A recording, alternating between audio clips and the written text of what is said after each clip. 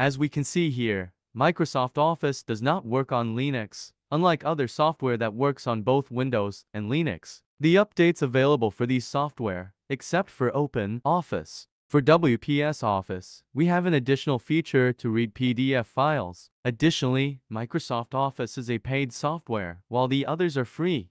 Let's now check the price of Microsoft Office. For the Office Home and Student version, we need to pay nearly $150. And as I mentioned before, it is up to date. The last update is 18 days ago. And the same case can be found for LibreOffice and WPS Office, except for OpenOffice. The final release was in 2011. We begin by installing LibreOffice. Open the terminal in Super User mode.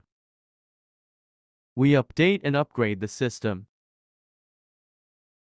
I will include all the commands in the description of this video. Now, let's proceed with the installation of LibreOffice, known for its simplicity and user-friendly interface.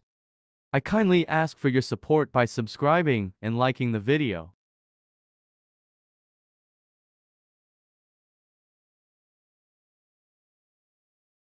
We will now change the default file extension to make it compatible with Microsoft Office.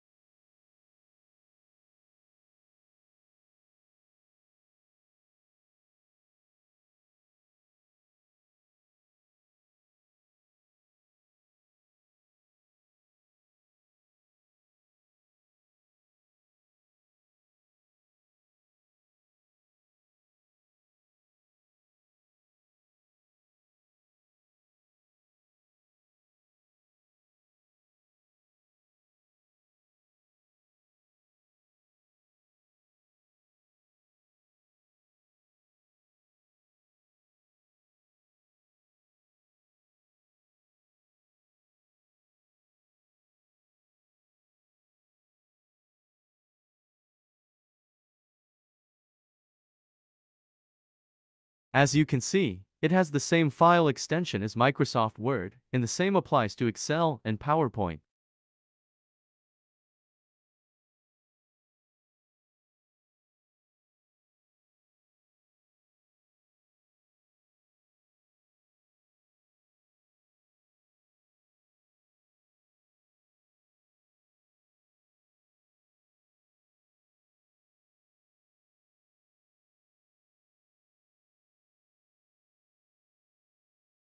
Now, we are proceeding with the installation of OpenOffice. Firstly, we download it.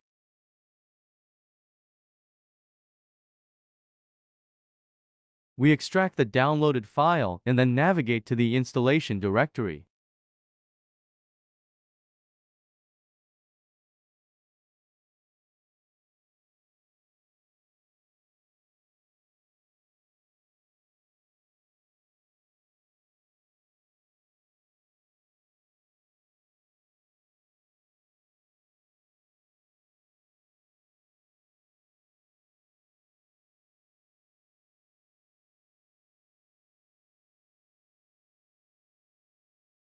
We will now change the default file extension to make it compatible with Microsoft Office.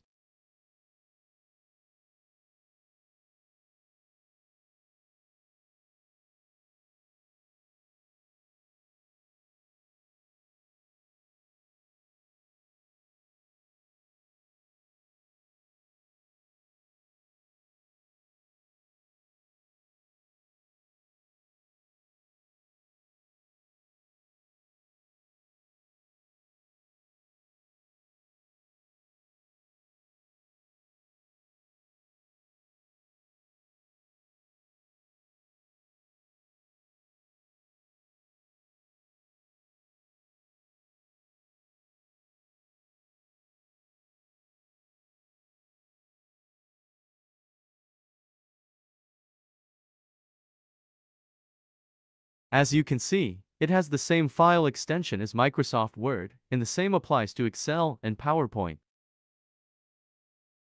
Finally, we proceed with the installation of WPS Office. First, we download it from the official website. We extract the downloaded file and then navigate to the installation directory.